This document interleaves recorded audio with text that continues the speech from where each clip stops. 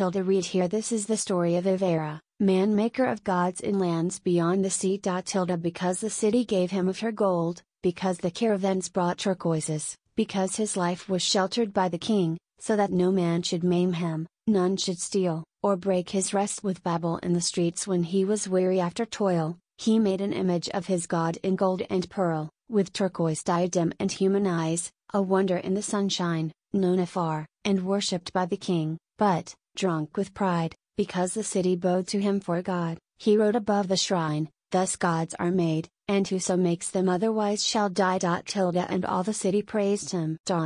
Then he died. Read here the story of Evarra, man maker of gods in lands beyond the sea. Because the city had no wealth to give, because the caravans were spoiled afar, because his life was threatened by the king, so that all men despised him in the streets, he hewed the living rock, with sweat and tears, and reared a god against the morning gold, a terror in the sunshine, seen afar, and worshipped by the king. But, drunk with pride, because the city fawned to bring him back, he carved upon the plinth, "Thus gods are made, and whoso makes them otherwise shall die." And all the people praised him. Then he died. Read here the story of Evarra, man maker of gods in lands beyond the sea.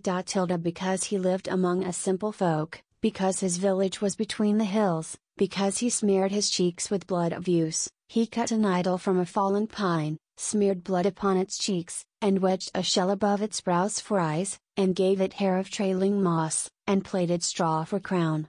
And all the village praised him for this craft, and brought him butter, honey, milk, and curds. Wherefore, because the shoutings drove him mad, he scratched upon that log, "Thus gods are made, and whoso makes them otherwise shall die." And all the people praised him.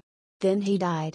Read here the story of Evarra, man maker of gods in lands beyond the sea. Because his god decreed one clot of blood should swerve one hair's breadth from the pulse's path, and chafe his brain, Evarra mowed alone, rag wrapped, among the cattle in the fields, counting his fingers, jesting with the trees, and mocking at the mist, until his god drove him to labor. Out of dung and horns dropped in the mire he made a monstrous god, abhorrent, shapeless, crowned with plantain tufts, and when the cattle lowed at twilight time, he dreamed it was the clamor of lost crowds, and howled among the beasts, "Thus gods are made, and whoso makes them otherwise shall die." Thereat the cattle bellowed. Then he died. Yet at the last he came to paradise, and found his own four gods, and that he wrote, and marveled, being very near to God, what oaf on earth had made his toil God's law, till God said mocking, "Mock not. These be thine." Then cried Evarra, "I have sinned." Not so. If thou hadst written otherwise, thy gods had rested in the mountain and the mine, and I were poorer by four wondrous gods, and thy more wondrous law, Evarra. Thine, servant of shouting crowds and lowing kine. Thereat, with laughing mouth, but tear-wet eyes, Evarra cast his gods from paradise. This is the story of Evarra, man maker of gods in lands beyond the sea.